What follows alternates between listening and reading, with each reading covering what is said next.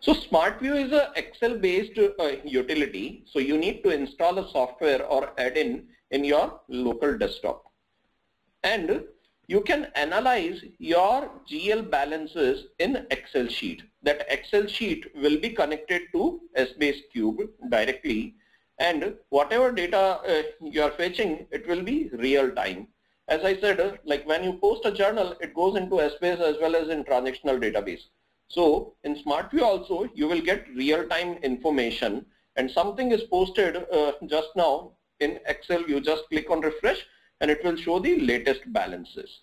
Okay, and you can use all Excel features like pivoting, chart, graphs, everything, summation, everything can be used.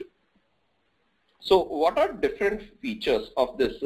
So ad hoc multidimensional pivot analysis combined with full Excel functionality. So I just explained, and it is based on multidimensional database, that is Sbase Cube, which I explained yesterday. You can drag and drop dimensions to row and column or page. So as per your requirement, you can drag and drop the dimensions as per like the kind of analysis you want to develop. You can drag and drop the dimensions, select the values, and you can generate analysis quickly. Perform multidimensional analysis, pivoting and drill down. So the best part of this tool is if you are not clear with some amount or you want to analyze that amount further, you can right click and go to drill down, and it will take you to the detailed balance inquiry page, and from there you can reach to subledger transaction also. So you from Excel sheet, when you are analyzing, say your sales is going down and you want to analyze which particular department is causing this issue, or where like any kind of further analysis you want to see, or your expenses are going up, which particular invoice is causing that. So you can reach out to that invoice from your SmartView analysis in Excel. And one more thing, like many customers are going for coexistence model. When I say coexistence, so they have implemented EBS, e-business suite R12, and they have all the subledgers as well as GL in EBS R12. AP, AR, GL, cash management, fixed assets, all those modules are in EBS. But they want to take advantage of this reporting capabilities of Fusion. So they can implement Fusion in coexistence. So GL balances, and Oracle supports that coexistence. So they have created some web services and processes in R12. You apply that patch, and then you can connect your EBS with Fusion. So GL balances will move from EBS to Fusion based on the frequency you decide. That process has to be run. So, and you are analyzing something in Fusion, and you find you want to know more details about that balance, you right click, it will take you to Fusion screen, and from Fusion screen you can reach out to EBS transaction also. So it connects automatically to your EBS screen. So it is a very powerful tool, especially for EBS customers.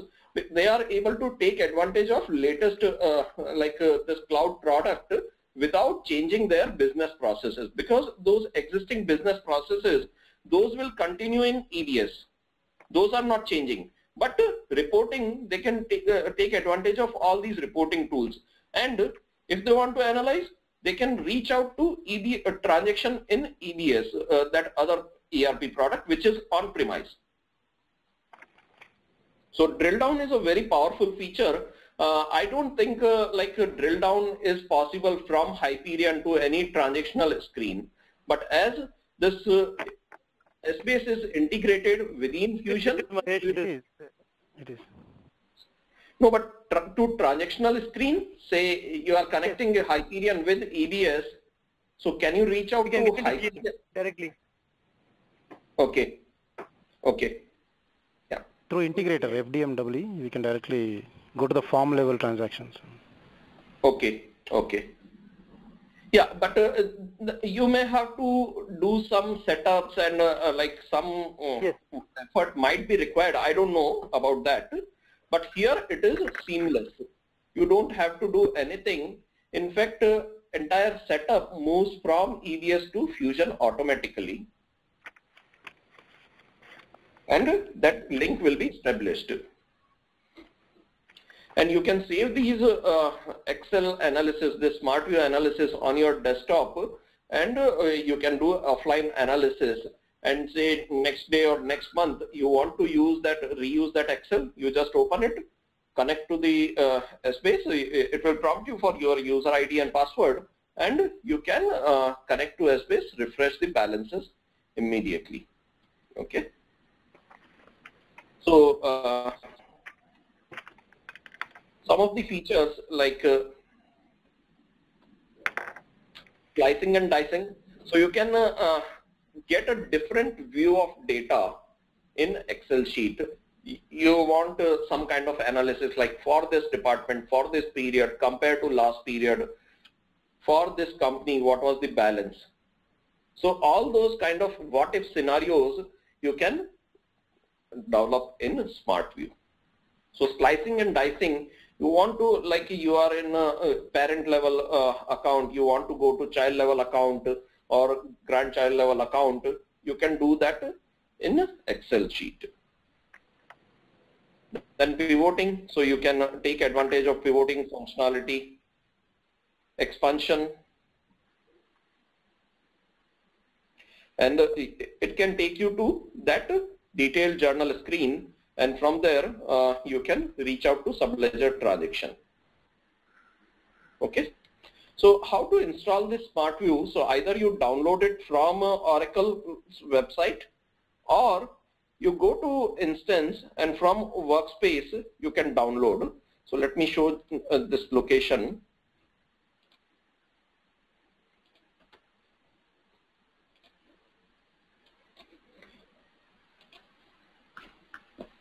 So go to this financial reporting center,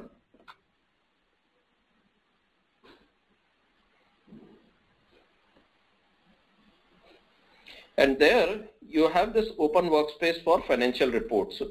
So click on this.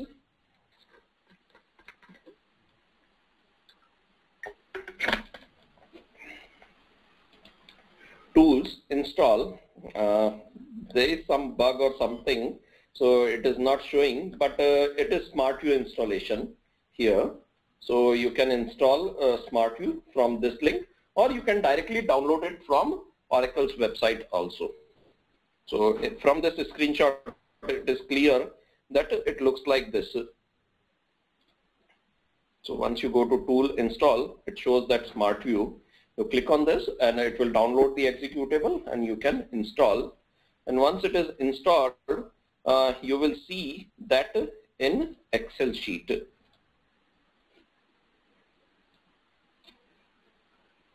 So let me show that.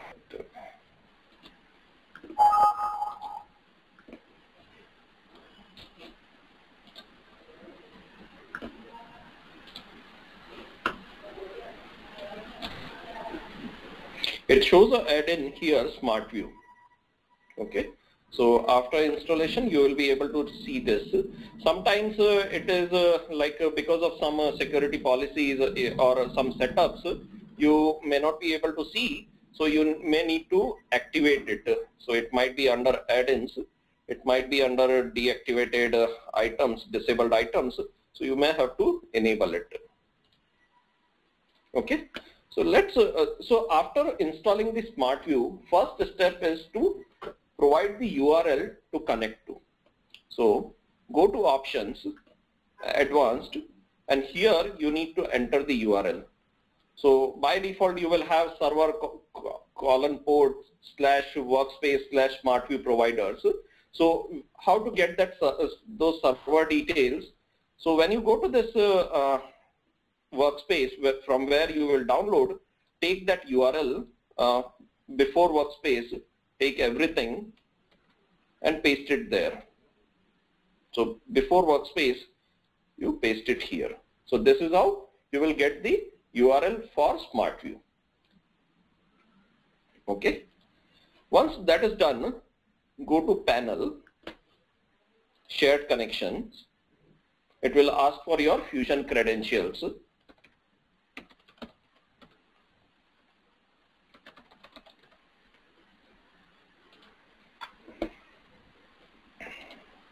Select that first one, SBase. Select the cube which got created. This will be the your chart of account instance name. So this is the chart of account instance name. Double click on that DB, that is database, SBase database, ad hoc analysis. Okay, so by default it will open this screen. This is the point of view window where you will have all the dimensions. Dimensions are like your chart of account segments, ledger, balance type, balance amount, scenario, currency, currency type. All those will be there. And by default you will have accounting period in row dimension and ledger in column dimension. Okay, so this is the default screen. Now say for example you want account code in row and accounting period in column. So how to do that? At any point in time you must have one dimension in row and one dimension in column. If you try to drag and drop here, that accounting period system will not allow unless and until you put some other dimension here before moving that accounting period back to POV. So first we want account to be in row dimension. So take this account. When this mouse pointer is like this, press your left mouse button, keep it pressed and drop on top of accounting period. Okay. Then press accounting period, that select that cell, press right mouse button and keep it pressed and drop on top of your POV window. So when you are moving something from POV to Excel, you will press left mouse button, right to left, and when you want to move something from left to right, you will press right mouse button. Okay. Say I want accounting period here, so let me take this accounting period, left mouse button, drop on top of ledger. Okay. Now I have two dimensions. I don't need two dimensions here for my analysis. Press right mouse button and drop here. Okay. So this you can drag and drop all the dimensions you want in your row and in column. Now select the dimension values. So all chart of account values here, those are optional. You can accept whatever is there by default, but you need to select values for other dimensions. So scenarios. Say a scenario is like you have actual or budget, some different scenarios will be there. So select actual, and if you have budget also created and you want to compare with budget or you want to see the budget, you can select that. That scenario has to be created by your implementation team.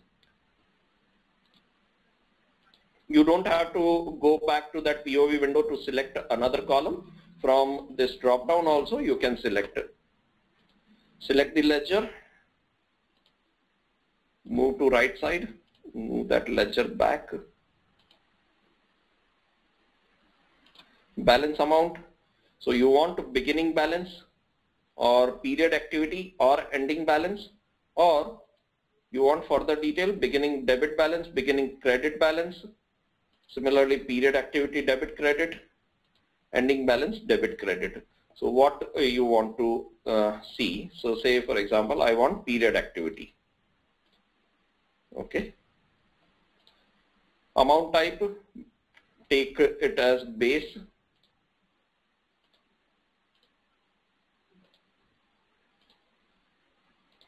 Currency, so select the currency.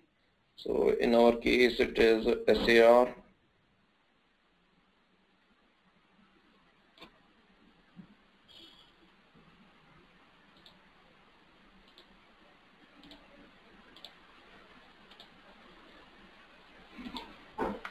and in currency type take total. Why? What is this currency type? Expand that Currency type when you have foreign currency transaction, so you will be having, say, your entered transaction in USD and your functional currency is, say, SAR. So total will be your functional currency. Entered means in which currency that transaction is entered. Okay, expand that converted. Converted when you have that reporting currency, so you can use that converted also. Could you please expand it? What is there under those converted numbers? Again, from which currency you are converting. Okay. Okay.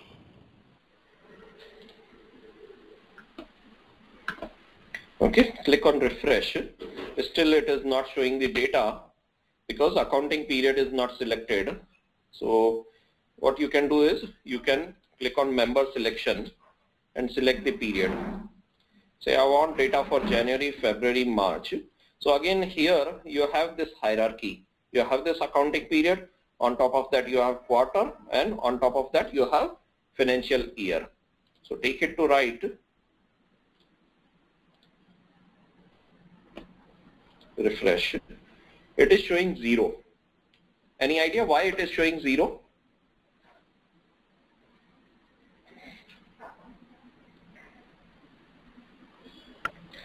No account selected. No, that is not the case. Because it is showing 0. It's not showing missing or error. Earlier, before selecting the accounting period, it was showing missing. But now it is showing 0. So, as you know, we are into double entry system. So, when you debit one account, you will be crediting another account. So, the total will be 0. Total of debit and credit, like debit minus credit is your final balance. So, your final balance will be 0 at all account levels. One account debited, another account got credited. Correct? So, at total account level, it will always be 0.